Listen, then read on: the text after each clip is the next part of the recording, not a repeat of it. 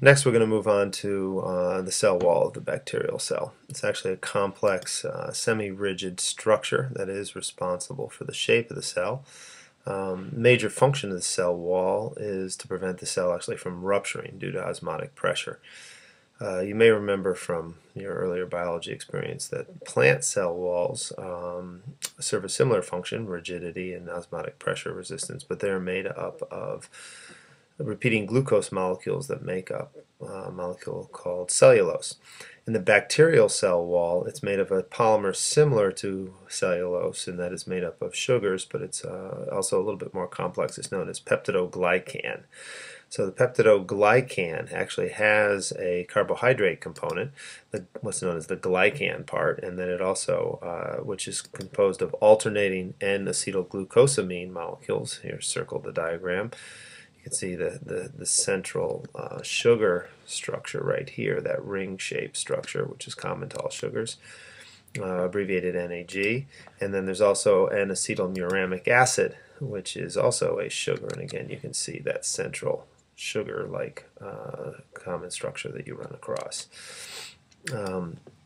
Those alternating NAMs and NAGs make up the complex polymer known as peptidoglycan. It also will be peptido components shown here with the arrows, which are actually some short polypeptides that actually link the two chains, the NAM and NAG chains together and hold them together into a big mesh. Bacteria are frequently identified by the staining properties of their cell wall. The Gram stain is one of the most common staining techniques that is used to identify the different differences between the two most common types of cell walls found in bacteria. We'll be performing a Gram stain this week in the lab on your unknown bacteria. We'll go into the details of the Gram staining after we look at the differences between the two major types of cell walls. The first we run into are what are known as Gram-positive cell walls. Gram-positive bacteria have a thick layer of peptidoglycan that can be seen in the diagram here with their alternating NAMs and NAGs. It's outside the plasma or cell membrane, which is shown here, right, the plasma or cell membrane.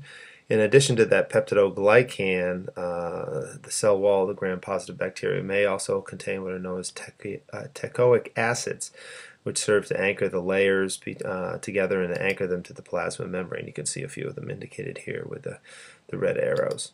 So Gram-positive cell wall is pretty simple, thick peptidoglycan layer anchored with the teichoic acids. Gram-negative cells tend to be a little more complex, the cell wall. It's composed of several layers. There is the peptidoglycan layer, just like there is in the Gram-positive cells, but you can see it's much thinner and it doesn't have the cross bridges, those peptide cross bridges. There are instead lipoproteins that bind the peptidoglycan layer to the outer membrane. Outside the peptidoglycan layer is a second membrane, the outer membrane, that is composed of three different molecules predominantly, the phospholipids, the lipopolysaccharides, and porin proteins. Phospholipids are the ones that are in typical membranes inside all of our cells, right? So they are the same, the phosphate head and the lipid tail. The porin proteins provide channels through the outer membrane for the passage of nucleotides, sugars, amino acids, vitamins, other molecules that are needed by the cell, and some antibiotics also will travel through the porin proteins. The lipopolysaccharides are themselves made up of two parts. The O polysaccharide serves as an antigen or a cell surface marker. Here's where we saw that O157 in the E. coli O157H7. That O157 refers to a version of the O polysaccharide. The O104 in the E. coli O104H4 obviously has a different version of that O polysaccharide. The lipid A component is actually of the lipopolysaccharide is an endotoxin, and when released into a host's bloodstream or gastrointestinal tract is actually what causes much of the toxicity of the gram-negative infections, such as the E. coli ones we saw in Germany this past spring or throughout the United States. In the last couple summers we've seen some E. coli outbreaks. So as the cells die and that endotoxin gets released, that's what causes the toxicity. The periplasm refers to that space that exists between the two membranes. So you have the inner membrane, this plasma membrane, and that outer membrane, and the periplasm is that space between them. In a gram-negative cell, when we talk about the cell wall, we're referring to both the peptidoglycan and that outer membrane. Gram staining procedure. So now that we can see the differences in a microscopic view, how would we recognize these in the lab? Gram stain is actually a pretty simple process that will allow for a pretty easy determination of this type of cell wall present, as well as help you figure out the shape and arrangement that we've been looked at before. In order to do a gram stain, an overnight culture is made. So we'll take a 24-hour culture. That's why we're going to start our bugs the day before Thursday, so we can do our gram staining. And then that loopful is transferred to a slide, and it's heat fixed onto the microscope slide. And then we go through a couple stains. First stain is the primary stain, which is we're going to use crystal violet. The crystal violet stains both gram-positive and gram-negative cells. Goes in to the cells, it's dark purple. It can get into the cytoplasm of both cell types. The next step involves adding iodine, which is known as the mordant. For those French scholars, mordant means death. The iodine actually causes the crystal violet to form large insoluble crystals inside the cell. These crystals are much too large to pass through the cell wall, so they get stuck inside the cell.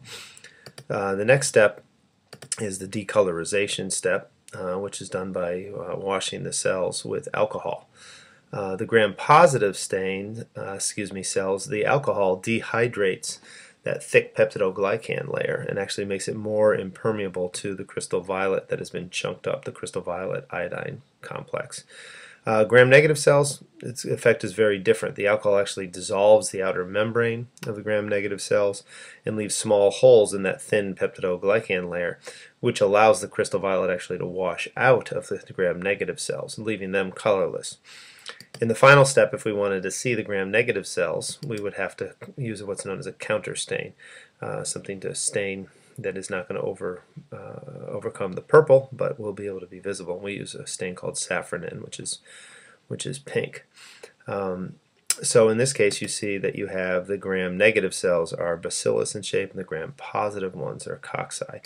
And here we can see what color they would be at the various stages of the gram staining process. This actual photograph shows you some rods and cocci under a microscope, the gram-positive rods and some gram-negative Vibrio-shaped bugs there. This last slide summarizes the major differences between the two cell types. That concludes the first of the video lectures on bacterial morphology, and hopefully this will start to make more sense as you experience the gram staining and some of the identification stuff in the lab. Thanks.